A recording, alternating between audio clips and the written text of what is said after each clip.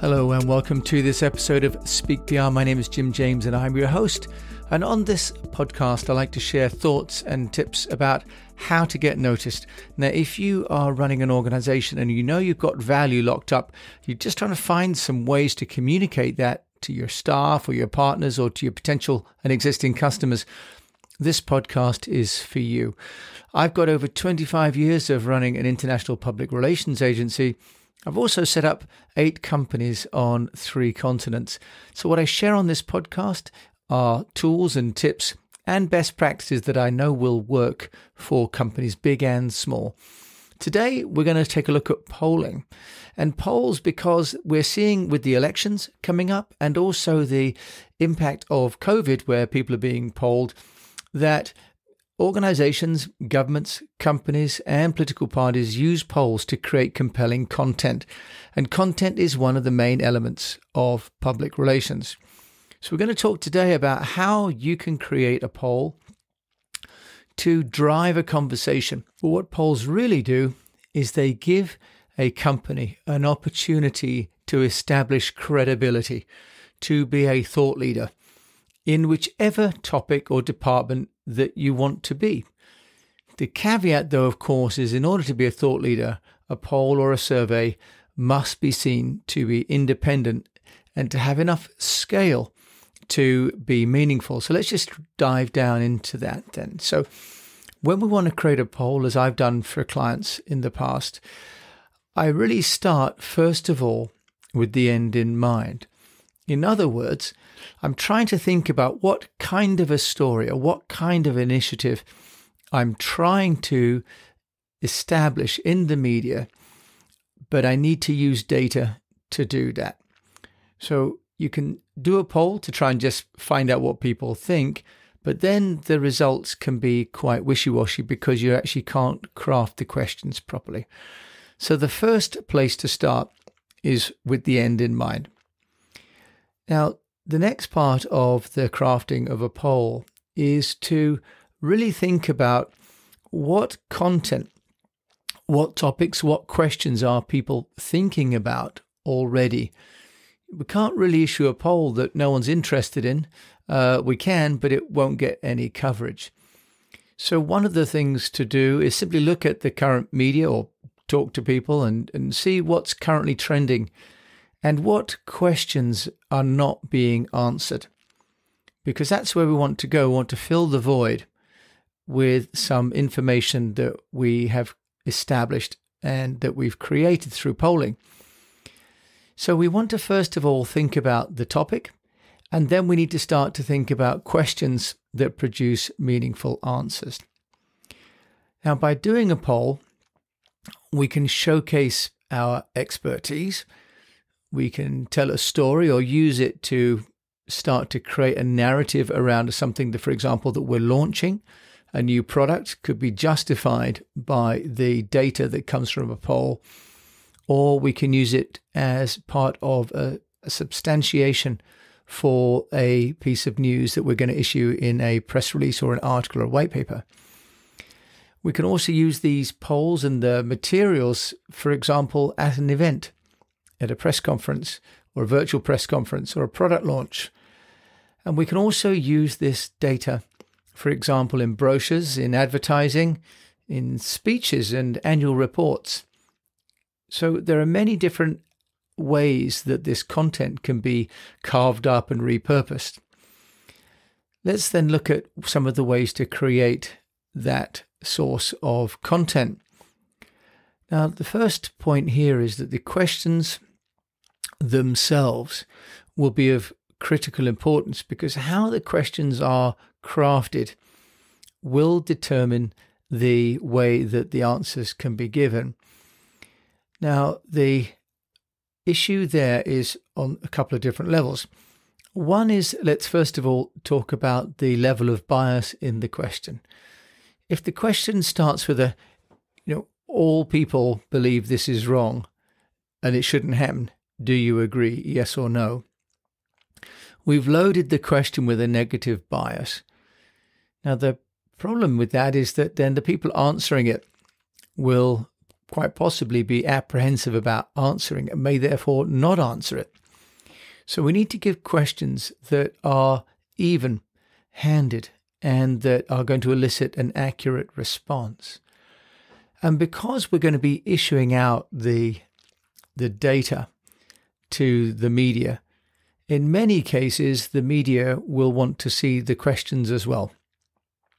So if the questions are self-serving, then the data itself will lack credibility. Now, the next part is to think about the different formats. Now, we can ask a question which is a yes, no, a binary. We can ask a 1 to a number, for example, 1 to 5. If you do 1 to 5, people often will choose a 3. So if you really want to get people to make a decision, then having an even number, 1 to 4, for example. And then we can have open text where we want people to fill in the form. In my experience, it's good to have a mix of these questions because the yes, no enable us to create a very simple chart.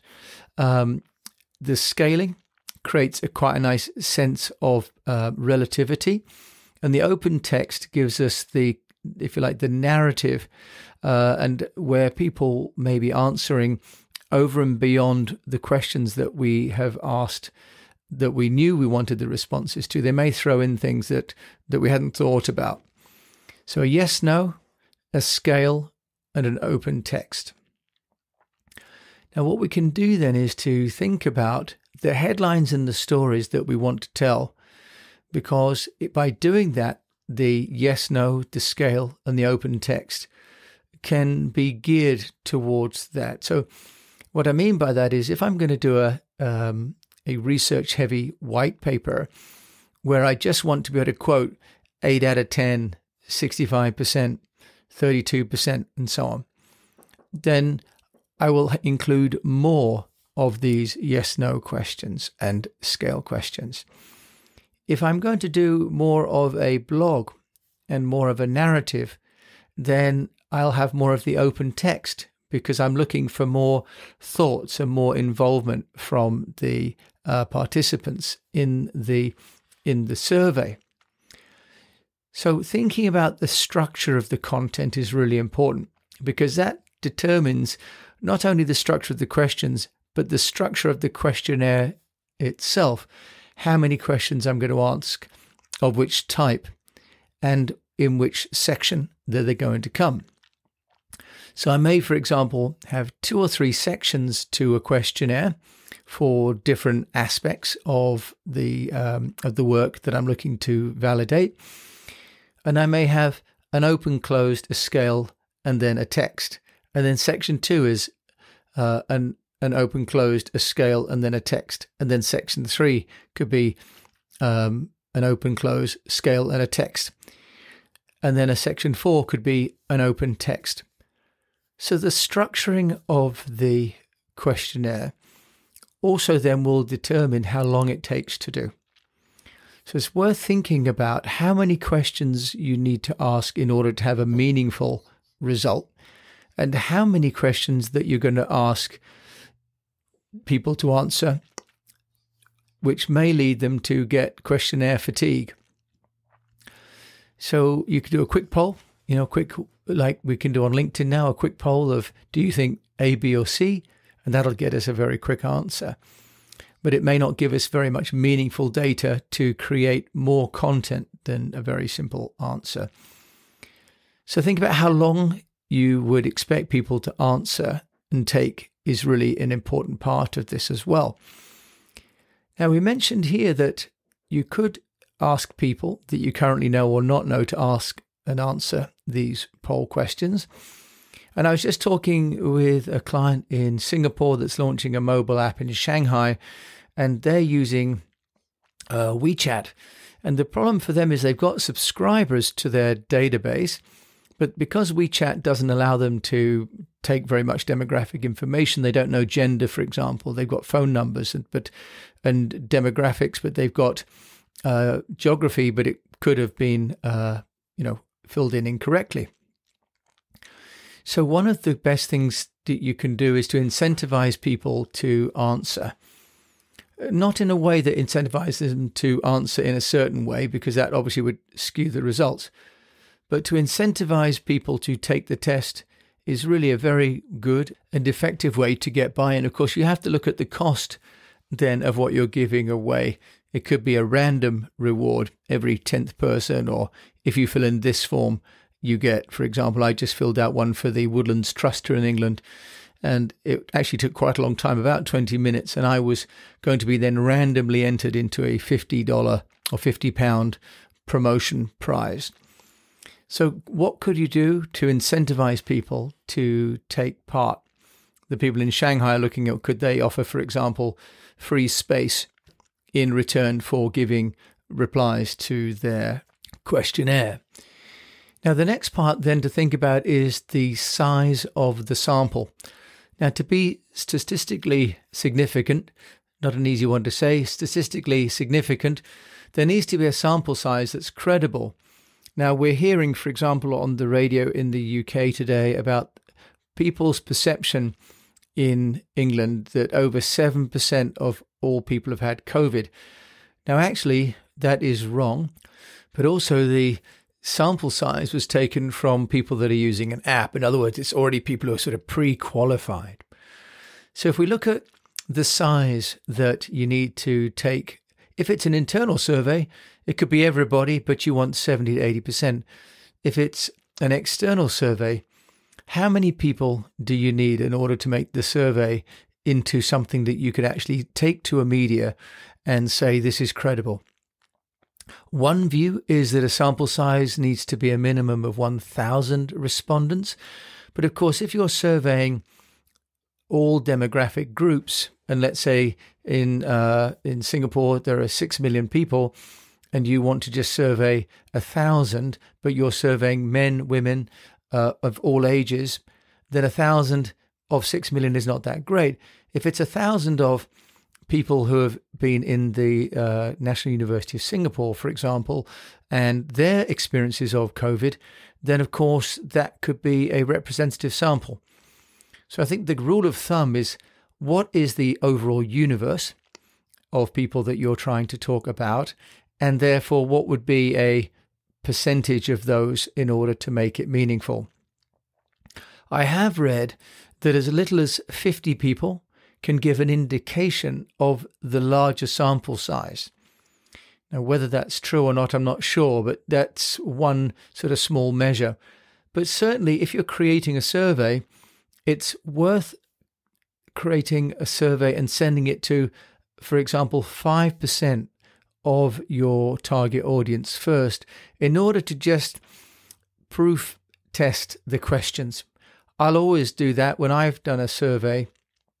I'll first of all ask partners or staff to take it, and then I'll ask, for example, a subset of 5% of people to take the survey for me, so I can start to narrow down and see whether I'm going to get those charts and those narratives that I'm looking for the public relations from the questions as I've structured them.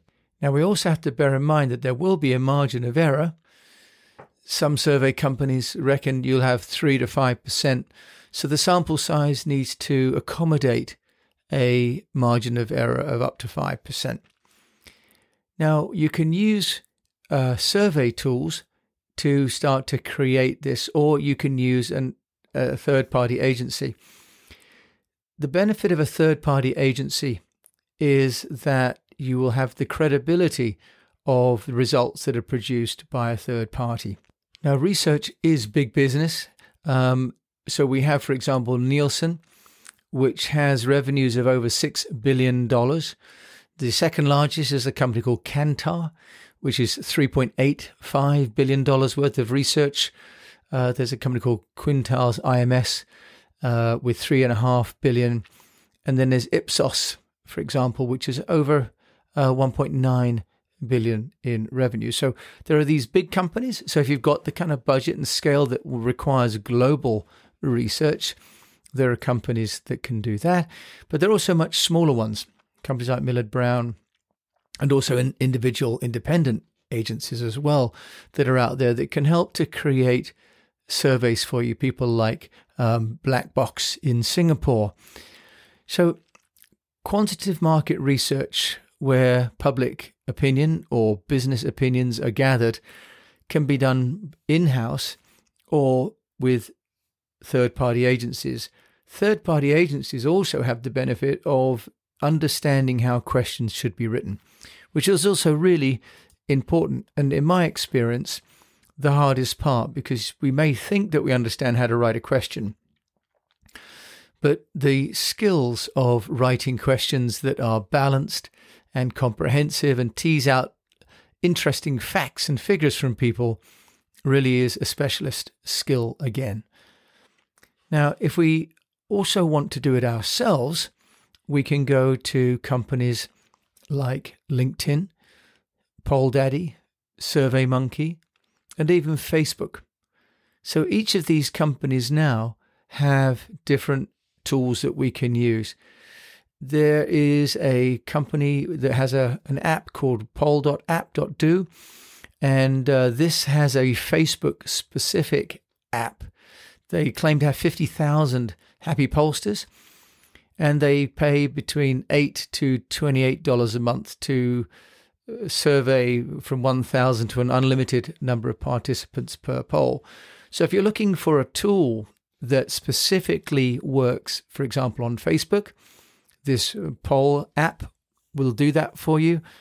LinkedIn now has its own free polls, but obviously very simple polls. PollDaddy and SurveyMonkey are two of the biggest ones that I've used, and they create the benefit of having wonderful output of charts. So you enter your data and your questions into the system, you enter your database, and then you send it out to people. And PollDaddy and SurveyMonkey will both create fabulous looking charts. And it's really these charts and the narrative that are going to create the opportunity for media coverage. So if you want to create coverage, then you've got some facts that can be delivered as a press release, but also creating an infographic. An infographic's really the combination of information and illustration. If you can create some contrarian results, if you can create some kind of a shock that people wouldn't understand or wouldn't have believed to be true, then that's guaranteed to get you some kind of an interest from the media, especially if that's then accompanied by a well-written press release or an article or an invitation to an interview. Simplicity is the next key element of a visual. People don't have the time to read through all the results. They want a graphic, maybe a picture showing one of the key elements of the results, plus a number. And think about who's going to be reading the infographic. Where are they? Are they looking at it at work or at home, on a mobile device, on a big screen? And also, do you want to make this a graphic that they could share and use in their own presentations? Because if you have something that is novel and easy to read, as we talked about in our content podcast yesterday, it could be shareable. And if it's shareable, of course, it can become viral and spread your brand through just the quality of your content. Thinking, of course, about fonts and colors and design, and you can use a platform like Canva, which has got already infographic templates, or you can build your own. There's also Visme, which is another one of these platforms that you can use to take that data that you've got and make it into something appealing. So polls are something that you can use, something that obviously, as we're in election season with the Americans, as we are in COVID season worldwide, polling creates great narrative for public relations. So I hope this has given you some insight and maybe some inspiration to create a poll. And think about the frequency of a poll. It's one thing to generate a poll one time, but if you could make it, for example, a quarterly or an annual exercise, then it starts to become something that the media are looking for from your company and helps to establish you and your company as the authority in the industry. So thank you so much for listening to this episode of Speak PR. If you like it, please do rate it or share it, and come to the eastwestpr.com website to sign up for our newsletter, or to the speakpr.co website to sign up for our mastermind. My name is Jim James. Thank you so much for listening.